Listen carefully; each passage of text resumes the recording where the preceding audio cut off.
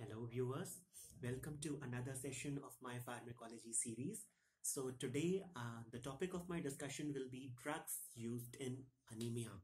So particularly the drugs what are used in anemia, they are most commonly called as hematinics.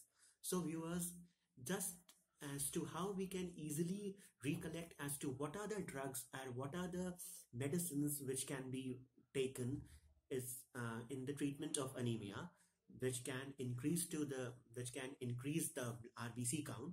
So while looking at the mnemonic or the short trick what I have made for the drugs used in anemia, that is the hematinic drugs, we just need to remember at the three F's. So the first F will correspond to the iron salts. The first F will correspond to the iron salt. So iron is having in Latin it is called as ferrous. So we can remember the first F will correspond to the ferrous or the iron salts.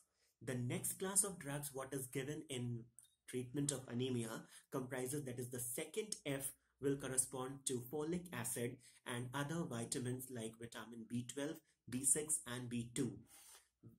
The third F will correspond to those factors which can stimulate the stem cells in the bone marrow, that which can stimulate the stem cells like erythropoietin, sagramostin and filgrastim. So viewers, these are the drugs which are particularly used in anemia. So the mnemonic or the short trick what I have discussed is the three F's. The first F, that is the iron salt, the second F, that is the folic acid, and the third F comprising of the factors which stimulate stem cells like erythropoietin, sagramostim and filgrastim.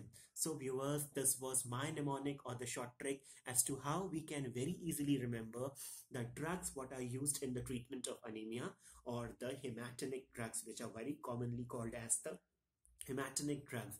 Viewers, I'll be posting this pictorial form of my videos in my coming lectures, and you can have a look as to how the pictorial form of it I'll be presenting sometime later. So viewers, thank you for watching my video, and if you do like my video, don't forget to subscribe my channel and do press the bell icon so that you can be further updated about my newer videos. Thank you for watching.